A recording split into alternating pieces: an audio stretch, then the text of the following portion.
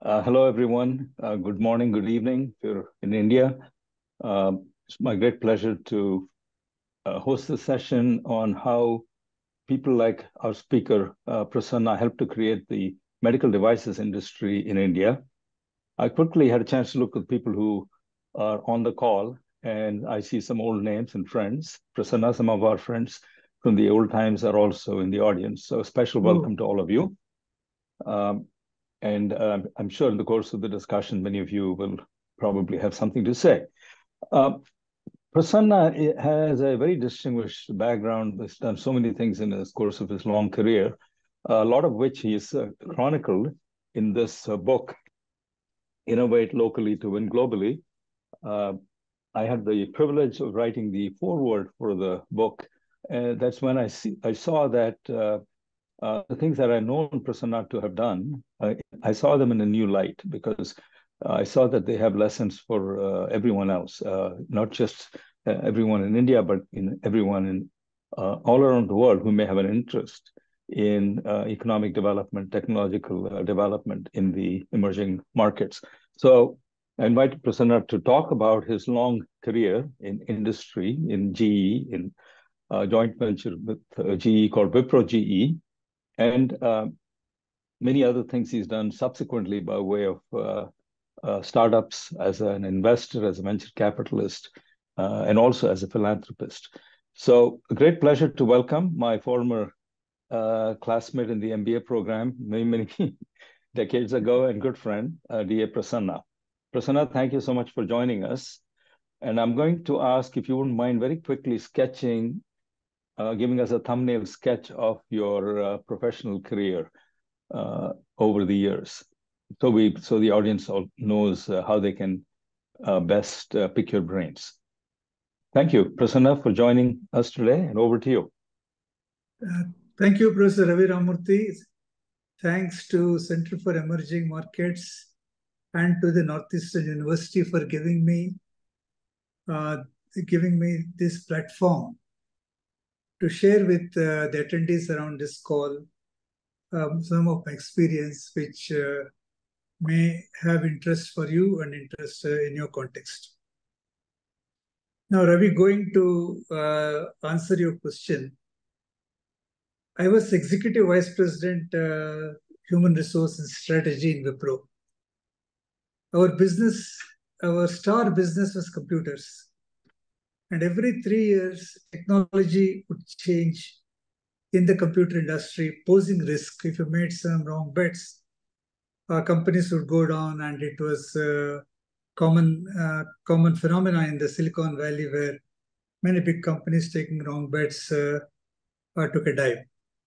So, as Executive Vice President Strategy, the top team led by me had to find business with longer product life cycle, where our strengths from the computer industry, like service, would be critical to success. And choice was medical technology business. Since I had the strongest conviction that this is the right business for the Wipro group, Wipro corporate to enter, the responsibility to shape this strategy in the initial period was assigned to me. And with the partner selection process, we hit upon GE as the partner to source technology and to do a joint venture. And I was selected the first CEO of Wipro-GE joint venture.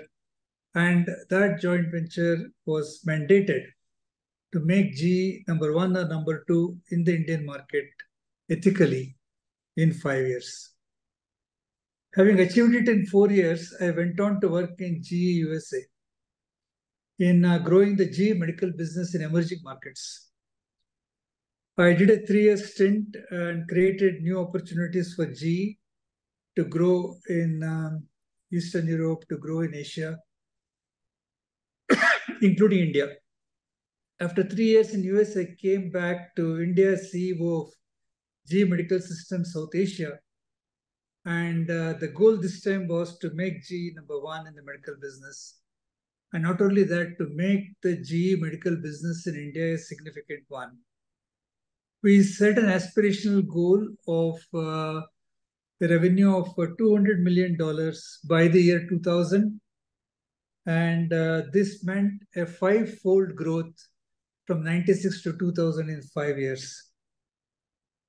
Indian market alone could not take $200 million of medical technological equipment at that time. So we also had to build export capabilities. And I'm happy to say that we achieved this goal and pivoted the company from a local company for local market expansion to a global company for global markets, serving the global patient and serving the global market. So after completing my tenure in GE, I moved as chairman of GE's largest customer, Manipal, and ran hospitals and universities. Having unlocked $500 million in value in 3 years, I went on to set up my own clinical research organization. I exited the business in 10 years in 2016 and became an investor and endowed money for a school of public health. Over to you, Ravi. All right. Well, thank you. Thank you. Now let's go back to the beginning of the story with the joint venture with GE. We're talking about the late 70s, early 80s, correct? No, late 80s, early 90s. Okay, late 80s, early 90s. Okay, so India is just on the cusp of opening up. How hard was it? How easy was it to persuade a company like GE to want to invest in this sector in India? See, the Indian economy had not opened up yet, but GE leaders like Jack Welch had a great they had taken a great bet on globalization. They had completed globalization of Europe, of an American company into Europe, and they had also done a joint venture in Japan and Korea. So the next two countries which had great attention of GE at that time was India and China. And they realized the potential for India even before the Indian leaders themselves could dream of it. Mm-hmm. And what they were also convinced was that to succeed in India, which is a closed economy, you need a joint venture partner. So,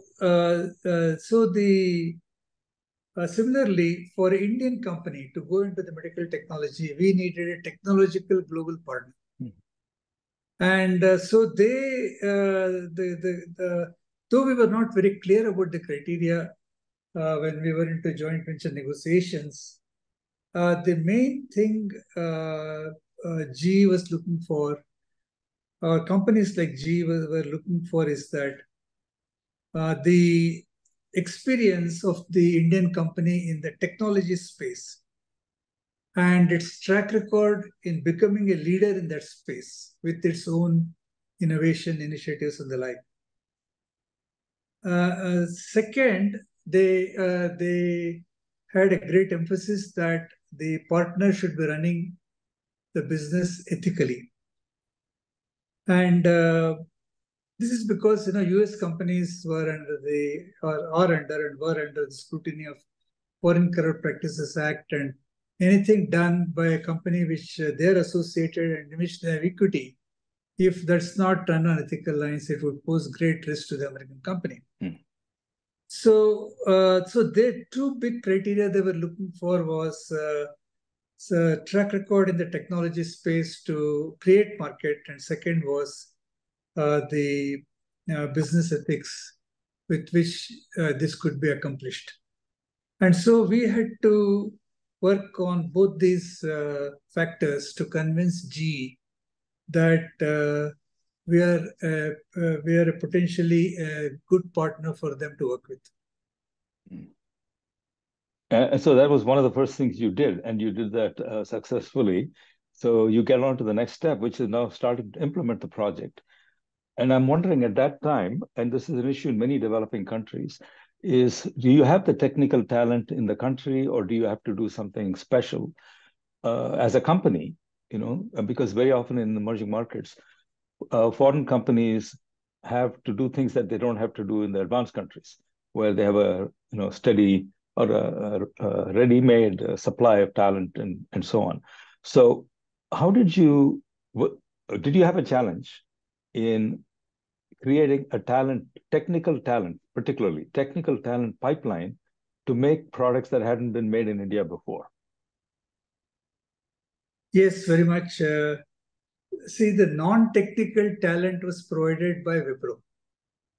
Okay. So the finance and HR and business development and all those things, even sourcing and the like, because they were in the computer business, so there were certain similarities of technical people who could do certain jobs. And GE gave one expatriate from Bain Consulting. But none of the people given by GE or by Wipro, there was domain knowledge. And to enter a business for a company, it's extremely important to have people with domain knowledge. So our most important resource to hire was a person who had the trust of customers in this domain and who could open doors for a dialogue for our company. So the first and foremost challenge we had was that attracting this key talent who could make a huge difference to the company's success and the speed of implementation. So we zeroed in on a person by name Sahu, who was Vice President Service in Siemens. And we had to put together a very attractive package for him to be interested in taking on this startup challenge. More importantly, we were very sensitive to his relocation from Bombay to Bangalore. And one of the big challenges he faced was that his daughter was studying in Bombay University and she could not take a transfer to the Bangalore University. And she had never left home to stay in any hostel. And my wife Rajini found a good hostel for her through her network. And this kind of support he had not come across in his career. So I think that was one of the factors which told him that this is a company with the difference, which is trying to put all the variables properly taken care for talent to join. So that was at the top, and obviously at the operating level, we had to do two things. Is that we had to attract some people from the industry, and the industry was primarily distributors of medical equipment, and we had to pitch this story to them that we are going to be not a distribution company. We are going to go deep into manufacture, deep into technology, and do things which are appropriate for the Indian market.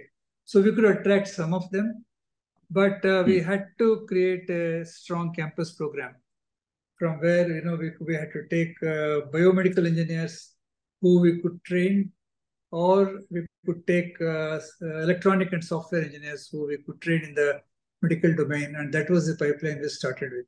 So this is the way we went about. And some of them were trained by GE outside India, or in their foreign offices and locations, or not? More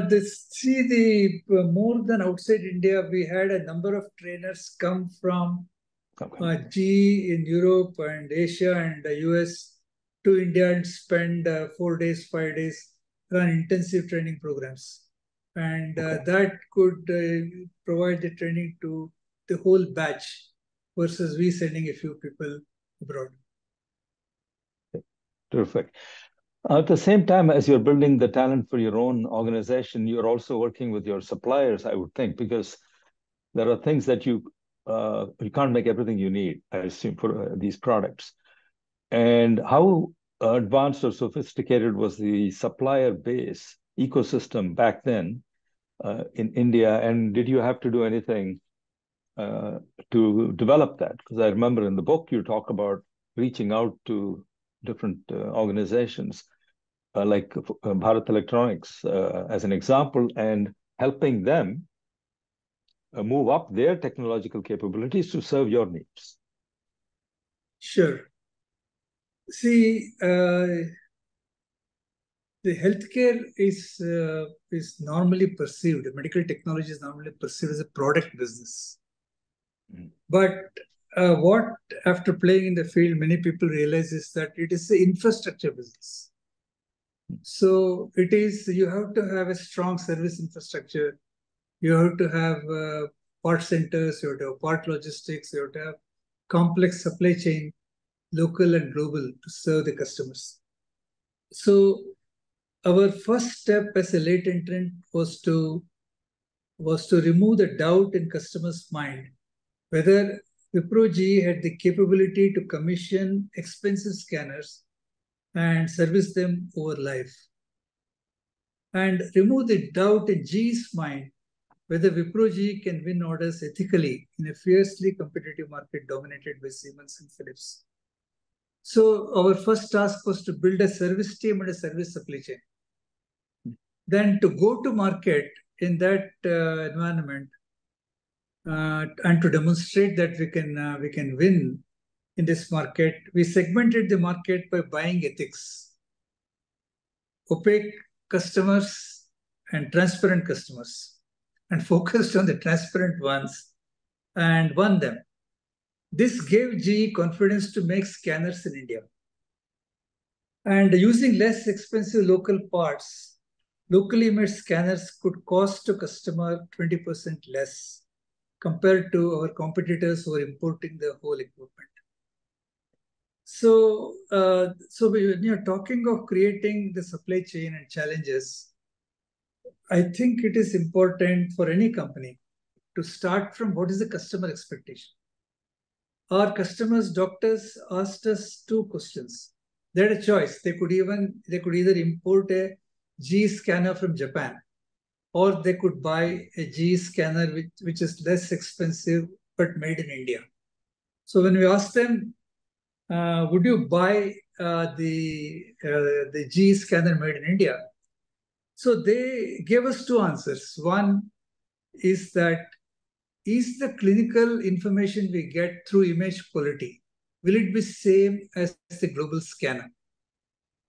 Because we don't want any compromise with our patients in the clinical information. Second, the GE Japan scanners were known like Toyota cars as very reliable over product life cycle, hardly they break down.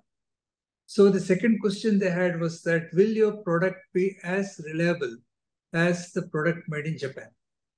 If the answer to both these questions is yes, then definitely we'll buy the Indian-made scanner because it is less expensive. So in terms of our supply chain strategy, we have to keep these two factors in mind. Now, the first factor, is that to achieve the same clinical excellence or same image quality as a Japan scanner from GE. So in any scanner, the principle it operates is that you have a X-ray which is generated, and that goes through the human body. That X-ray, when it comes out of the human body, is detected for the changes it has undergone when it has passed through the human body. And that information is reconstructed through algorithms using printed circuit boards, and then it is displayed on the monitor. So that is called the image chain, and we have to be extremely careful not localizing things which we cannot assure quality in a short period of time. But we thought of all these items, monitor, which is very similar to a computer monitor. We should go ahead, and similarly printed circuit boards, we knew that we can make it coming from the electronic and computer industry. So we took upon ourselves that we'll do these two. But when we approached our technology provider, GE Japan told that they don't make the monitors. And so they will not be able to teach us how to make the monitor because they buy the monitor from a Japanese supplier. And so we had to use their good office and approach the Japanese supplier whether they could teach us how to make the medical monitor. So they looked at our capabilities and said that you will not be able to make it in a short period of time. It will take about 3-4 years. and we didn't have that time. So then we connected them to the best monitor maker in India. And we had to broker a marriage between the Indian monitor maker and the Japanese monitor maker, and then give assured orders to the Indian monitor maker to buy technology from the Japanese monitor maker. And that was one of the good examples of creating a hybrid supply chain, which would reduce cost, which would bring technology into the country, and which would make things work. Now, the second aspect was on reliability.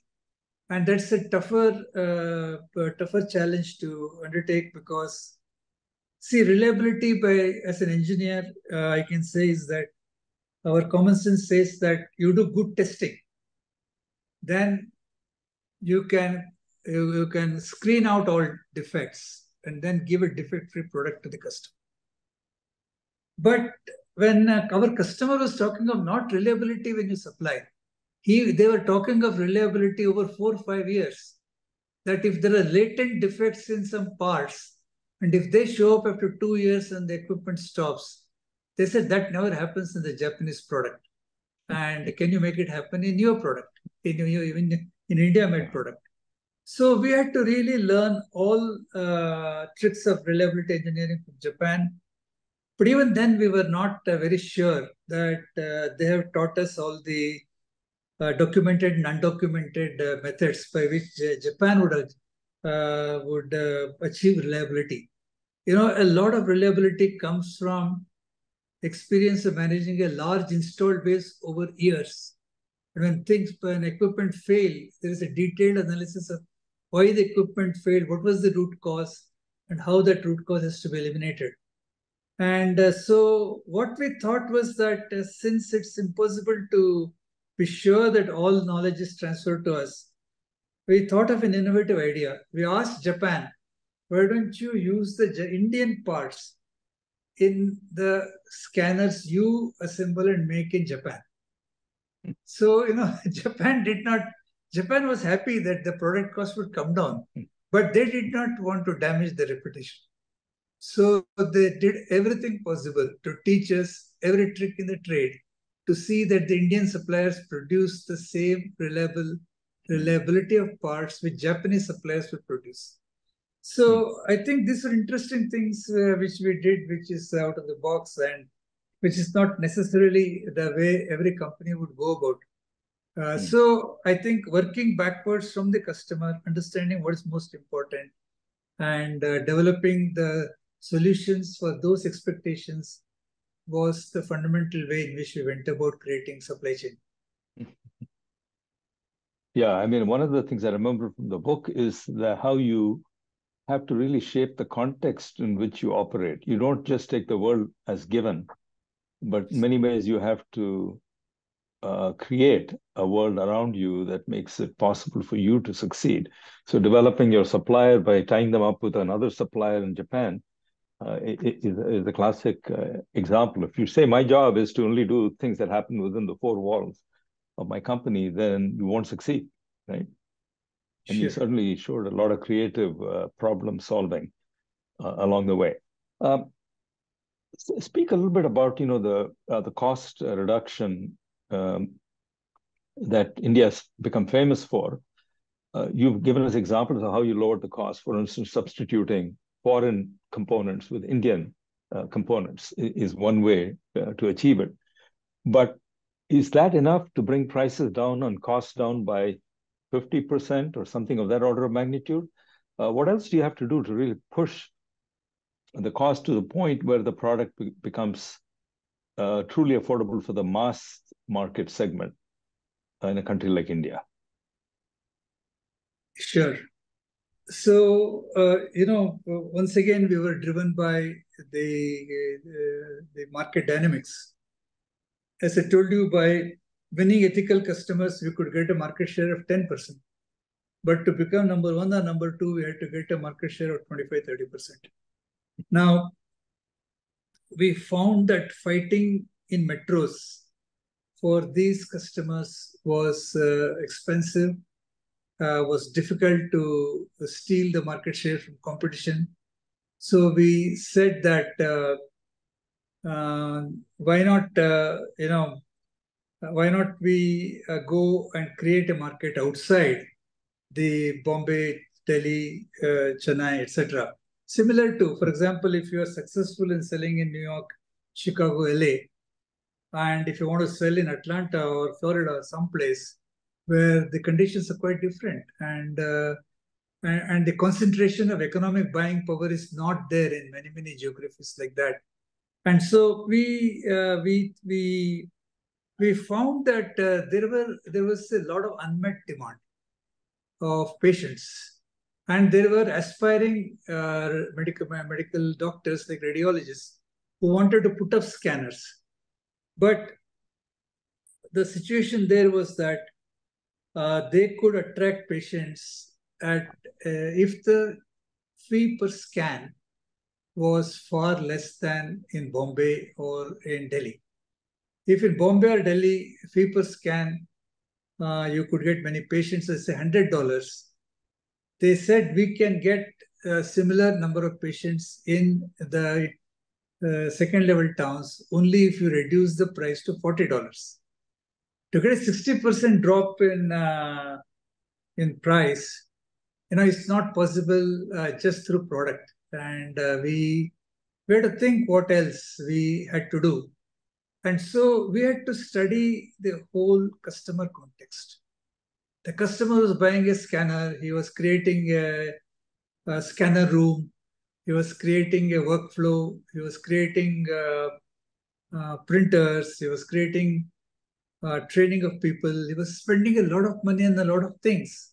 And finally, the product cost would be less than 50% in his total setup to make the scanner as a diagnostic center. So we said that can we bring the cost of the total scanner room by 60% rather than just the product? And so we had to focus and do things on things which is normally not done by a medtech company. Like, for example, if a film printer is there which is bought from somewhere, we had to brainstorm with the radiologist as to in what other ways the film printing cost can be reduced and the like. So I think we did well, and we could solve several hurdles in the way. We brought the scanner room cost, we brought the consumable cost down, we got the scanner productivity up, we brought the finance cost down. In every area, we had to pioneer new solutions and a new supply chain, new engineering, new innovation. So anybody who works in the medtech industry, our experience was that innovation should not be restricted to inside the company and on the product alone. A lot of scope is there to understand the customer context and help the customer to bring the total cost down. And since we were successful, we also, in this process, built a medical technology ecosystem of consumables and many things. And we gained 25% market share and became number 2 in the market within 3 years. Now, the next challenge faced by the customer was that the customer has to be competitive over the product life cycle of the scanner he has bought, which is 4 to 5 years. Now, a major part of the cost of operating a medical technology product is the consumables and service. So the biggest consumable cost in CT is a CT tube. And CT tube, we could not make it at India volumes. So we were constantly looking out for any opportunity which would get more volumes. And if there is an opportunity to make in India, bring the cost down and make our customer more competitive than his competition, which may have Philips and Siemens scanners. Second important factor was that once a customer is loyal to you, using your equipment and enjoying the fruits of that over 4 or 5 years, he would like to give you the first chance to buy the successor product. And if you throw that opportunity away all the work you have done for so many years is a waste. So we had to come up with the next generation product. And the next generation product, obviously GE would have many next generation products for the global market. But we wanted to come up with something which is particularly suited to India. For example, the scanner we had brought into the country and localized. If we could reduce the cost by 50% and reduce the size of the scanner by 50%, we could take such a product into more interior geographies of India and expand the market significantly. And we said, but that this type of so-called super economy product did not interest GE so much. So they said that to even make a super economy product, we require $10 million, and we have already allocated our development budget on premium markets, and so we don't have money. If you can develop this product with your own profits, we will we'll support you. But $10 million profit we did not have. We had best had a $1 million profit, which can be set aside for R&D. And so over 2 years, we set aside $2 million and took up on the challenge of making a product for the Indian market, for expanding and creating an Indian market in an affordable product, which goes deeper and deeper into the geography. And that was a huge success. And then the vocabulary in the industry came of an affordable product, an accessible product, and the concept of frugal innovation. Because GE was stunned how a $10 million program we could do in $2 million. What we had done was that a lot of repurposing technologies available within GE and available in the open space, and use it smartly and intelligently and innovatively to create the new product. And so we also became a laboratory within GE for frugal innovation, for creating affordable products, and finding ways and means to make it accessible to patients in remote areas. Yeah, I mean, we can go on. There are so many things you've said that I wish I could probe further, but I see we have already run through half the time, and I want to be sure that we give time for questions from the audience. I see one here that asks, let's see, what are the common differences in the last 20 years in terms of business ethics, customer loyalty, and customer retention? And maybe this is, some of this period you were not actually in GE Wipro anymore, but you certainly are an observer of the Indian business landscape, and you know all the people involved. Has it become, I guess the question, is how has the business environment in India changed in the last 10 or 15 years compared to the previous 10 or 15 years? Especially, I think, along the dimensions of being ethical, and you call it the transparent versus non-transparent. Is that ratio changing? Yeah, definitely. I think I think there is a lot of flack faced by politicians, not because of ethical or unethical conduct, but because if the investment made by governments in public health infrastructure does not provide service to poor patients, the poor patients are up in arms. And when the poor patients are up in arms, it creates a fund of political ill will for the ministers and for the party in power and the like. So some of that type of heat, which has come through patient activism, has made many progressive state governments think of innovative business models to see that the patient is served. The patient is served better, the patient is taken care, and the challenges and problems within the buying process and other things are overcome by what you can call a workarounds, whereby government doesn't take the responsibility to buy, but delegates it in a business model where a private party buys the technology, provides a service, and government provides patients and infrastructure. And this model has been very successful. And GE was the innovator of this business model. And that has led to disintermediation of government in buying medical technology in government hospitals. And now one of the clinical service operators who has been successful and introduced by GE today runs 2,500 government hospitals with the medical technology equipment he has bought. So you can imagine that the type of change is phenomenal. It's not small, it's not incremental. Now that was, I think, sounds like a really brilliant move, because you create a larger market of transparent buyers, which was your goal. And certainly the company you're talking about, Krishna Diagnostics, is going to be featured in our startup event on the 28th of October. And you and I had the pleasure of visiting their facilities in Pune last month or a few weeks back.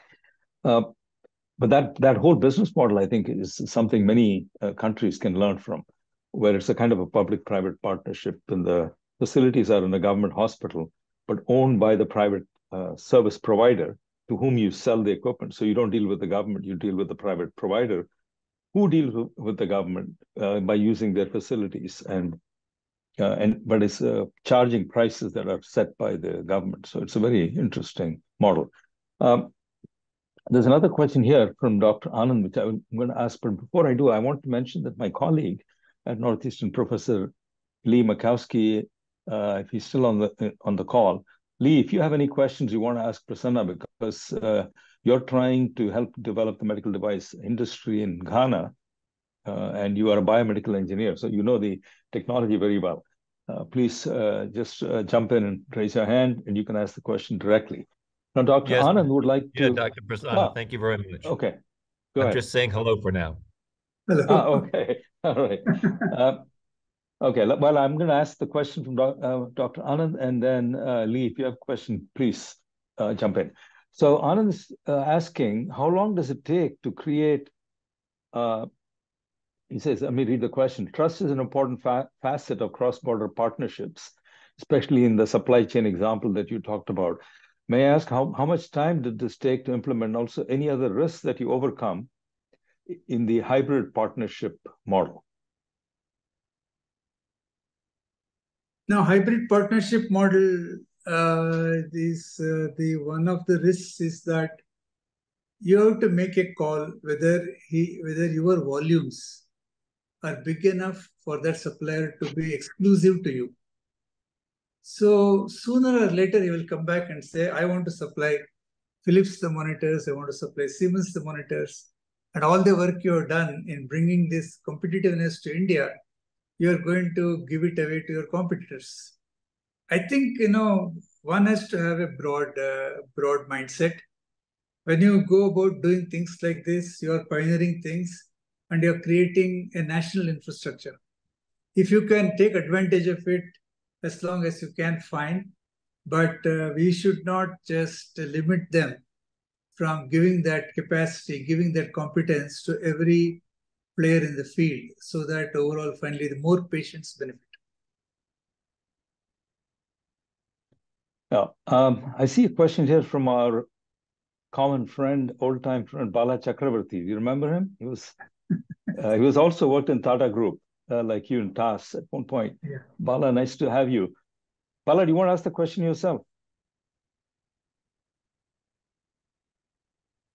Thank you, Ravi. Thank you, Mr. Prasanna, for a Thank you, Bala. study. I'm sorry, can you not hear me? Yeah, we can. Go ahead. This is about customer-led innovation. It's a great story. It's also innovation beyond the product to cover the entire, what's called the innovation piano keyboard, touching upon supply chain and various things. The big question is, you achieve this, and there's a sense of accomplishment. How do you do this repeatedly? And you did talk about, success is not just over a 3-year period.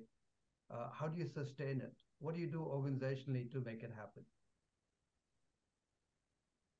That's a very, very interesting question, because that takes us to how do you build an innovation culture in the organization? And innovation culture in the organization, I have a few steps. If you allow me, Ravi, if you allow me, I will walk through those steps. Please. I think, innovation comes when you stretch your mind. So it is the first thing that should happen in any organization is that the leader should set aspirational goals. But you cannot set aspirational goals on a 1-year horizon. You have to set it on a 4-5-year horizon and constantly chase it, and year by year, step by step, make it happen. So this is the first step. The second step is that you should instill a mindset in the whole organization that it is very important to compare your operational excellence with external competition. So, all of us know benchmarking. So the organization must be encouraged to benchmark itself into levels of excellence to be best in the industry, best in the country, best in the world, to see that, to get there, you innovate. To get there, you do things differently. We had a situation when we were building the business in the initial period. I wanted that this mindset is instilled in our employees, but neither we had a locally made product, nor we had the full factory established. We were building the campus. So what I encouraged my team was that let us try to win the best campus garden trophy by benchmarking our campus garden with other campus gardens of other factories in Bangalore. And to do this, the team had to go and find out how the competition ran, what did the winners do in the previous year, who are the current competitors, what we should do, and what we should do with the horticulturists, gardener, and the like.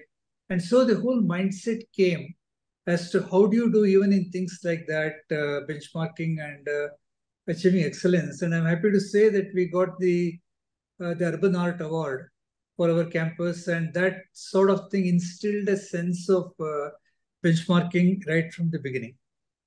The third aspect I would re-emphasize is that the organization must be trained to delight customers. And delighting customers is not through deep discounts. If you do that, the company is destroyed. So there are several ways of delighting customers, and in my book, I explain many, many ways in which many examples in many industries I give. And it is possible to create that training within the organization that every wing of the organization must work towards delighting the customer. Then the next step would be to focus on how to get extraordinary performance from ordinary people. Now, this is the job of the leader. You cannot get all IIT people or MIT people or the Harvard MBAs or the IIM MBAs to come and work for you. So you will have a small group of those brilliant people, but a majority of people who would come from the mass talent pool available in the country. So how do you get from them extraordinary performance? I think, it is mentoring is one important way, and leading by example is very, very important for leadership, and motivating people through many means. I talked about customer delight, benchmarking, and the like, constantly helps people to aim high. The fact that we have set aspirational goals itself makes you work towards innovative methods. The other thing which is important for every leader realizes is that there is no substitute for hard work. When you have challenging goals, when you have pioneering ways to overcome problems, you have to work not only smartly, but also you have to stretch yourself and work hard.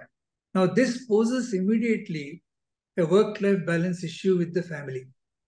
That where the family members feel that company is the villain who is taking away the working partner's life time away from them.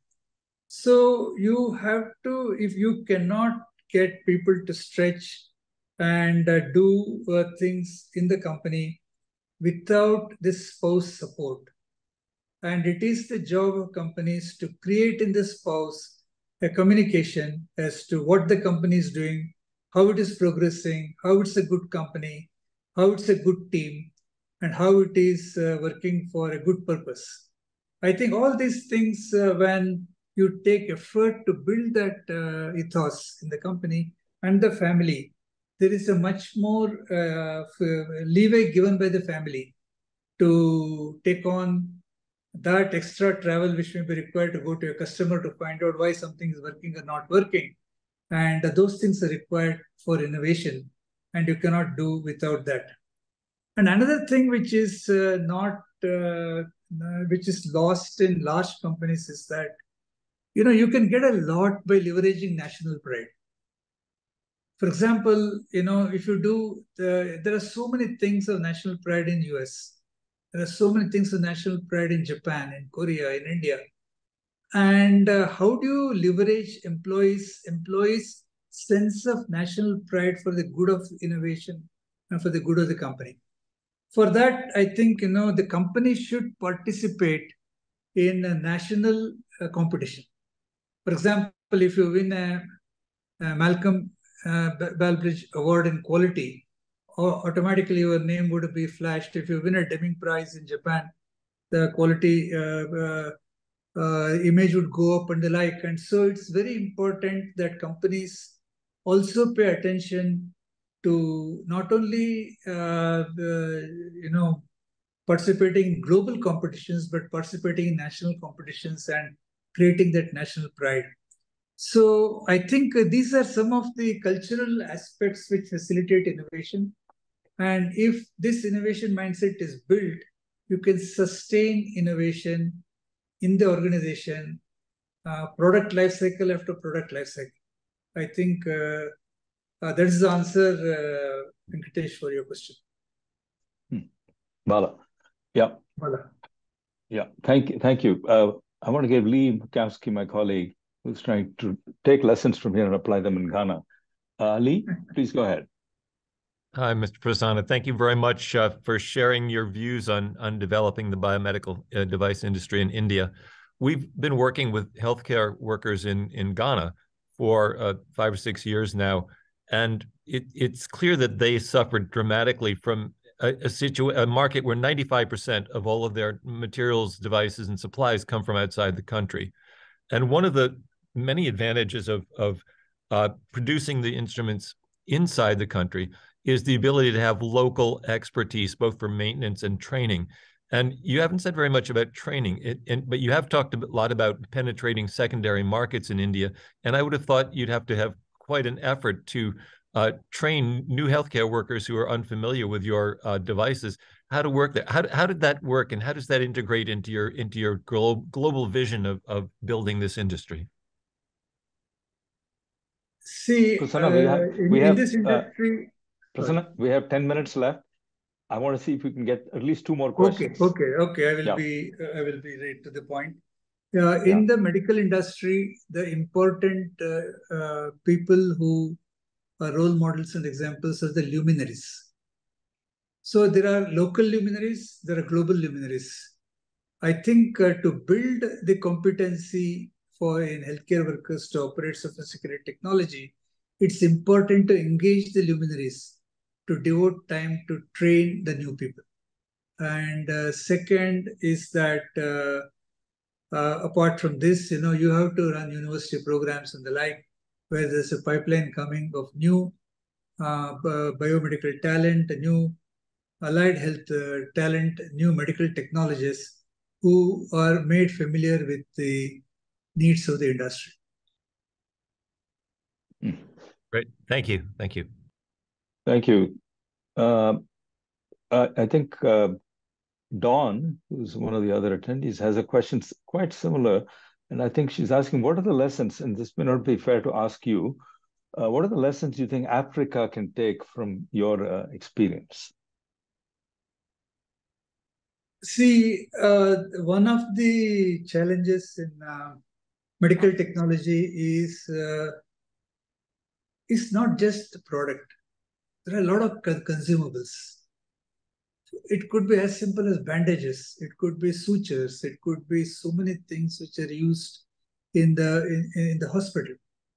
Now, if you try to develop without a proper infrastructure, a sophisticated medical device, it may be too big a challenge to climb. But if we can produce, if you can substitute a Johnson & Johnson expensive medical consumable with a consumable made in Ghana, made in Africa, I think it is doable. So when you start doing those things, you develop a certain ecosystem, and then you can scale it up to more sophisticated things. That would be my advice to Africa. Okay. You alluded to the exports that you were able to begin to generate. I think it'd be nice if you could spend maybe just a few minutes on that issue, because India has a large merchandise trade deficit, which is basically funded by services, exports, and a transfer, remittances and so on. But now India is trying to ramp up its exports. And you have shown that it is possible, except that it doesn't happen in a big enough scale. How did you manage to get exports to becoming almost, half the total revenues? So I think, again, as I told you, innovation comes by setting aspirational targets. When we were $40 million, we set an aspirational target to become a $200 million company, and that could not be done without exports. So the entire organization was searching for what we need to do to do globally sellable products. So at every opportunity, it was seized. It was converted through hard work into products which could be marketed. So when this enthusiasm was seen by people like Jeff Immelt, they started throwing global problems at the Indian team and asking them, can you take this challenge and make it work? That is, for example, there was a factory in Belgium which was completely unionized, and the very high wage cost, but the product was an outstanding product, but was not profitable. So Jeff asked us that, can you take this product and do it in half the cost? And also in terms of the time, you can reduce the time by half. And we did that by various means. And similarly, he had a strategy of acquisition of products loved by customers, but made by companies who are not profitable. He would acquire the company and ask India that, can you take over engineering and manufacturing and reduce the cost dramatically to make these products loved by customers also profitable? And we did that. So when we gave solutions to global problems, our exports automatically grew. So this was an advantage being a part of a multinational. But I think, any company is working in a global system can find ways and means of doing this. So in the time you were in GE, were you also doing any R&D for new products that GE was planning to introduce globally, or did that come later with the R&D center in Bangalore, Jack Welch Center? No, we see the thing is like this. For example, I told you we did a scanner which was half the cost and which went into more remote markets. Now that product we could sell $30 million in India. But when similar situations and market situations were found in the world by GE that products sold $300 million globally. Hmm. So this is what I mean in my book, that innovate locally to win globally. Hmm. Because the problems of India may not be existing in all 150 countries of the world, but will be existing in 30, 40 countries of the world. And you have to find which those countries are, and apply the solution, modify it, and export the product to that country. Of course, hit a soft spot for me, which is the reverse innovation idea that you have actually lived through and implemented. Because a solution for 1 billion people in India is also potentially a solution for 4 or 5 billion people around the world. So if you can find that answer in India, then there's an opportunity to take it to other parts of the world. And as a multinational firm, GE is well positioned to help with the diffusion of those innovations. It's a terrific story. What do you see as India now aspires to get into other tech industries, whether it's batteries or semiconductors or EVs, solar, and so on, where they want to actually localize production? What advice would you give the planners and the company executives who are trying to do that? I think it's very important to get core technology, learn the core technology of any sector you want to be in. If we are peripheral and say just we'll do the last stage before the customer receives it, like final assembly or some fabrication and the like, versus the earliest stages, which allow the country to go deeper into technology, then it is like, countries like India making planes. You make a plane that is out of model, then you again go and buy another technology, make another plane. So that should not be the approach. If you are serious about semiconductor industry or solar panel industry, we have to understand, we have to go deep into technology and truly imbibe technology and develop technology and progress the technology further in parallel to making the product in the country for the country's market or for the global market.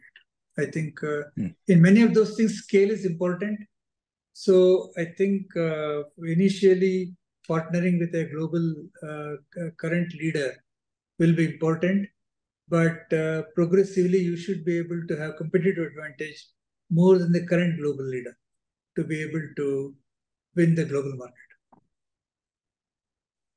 And it is up to the next generation of Indian entrepreneurs, leaders, engineers to carry the baton that you have passed on to them. Sure. So, Prasanna, our time is almost up. I want to thank you for your service to building these industries in India, but also for this wonderful book, Innovate Locally to Win Globally. It has a lot of granular information on how all of this was accomplished over decades. So my takeaway is that this kind of technology-intensive industry requires a multi-decade effort. It does not happen overnight, and it takes people with the grit and the perseverance of people like Prasanna to make it happen. But over a period of time, it actually helps build not only technological capabilities, but also the capacity to adapt and find solutions that are appropriate for the local context. So it's a wonderful journey to embark on, and hopefully many developing countries can learn from your experience. Thank you again, Prasanna. Before I sign off, I just want to remind our audience here we have on the 16th of October, the CEO of FedEx coming to the center to speak about digital first strategy at FedEx. So if you're interested in that topic and how FedEx is planning to adapt to all the changes in the global economy, please join us in person if you're in Boston, or you can watch it online. It's on the 16th of October. And on the 28th of October, we're doing the next, this year's India Summit focused on startups, which very nicely ties into some of the things that Prasanna has talked about. So we hope we'll see many of you at those events.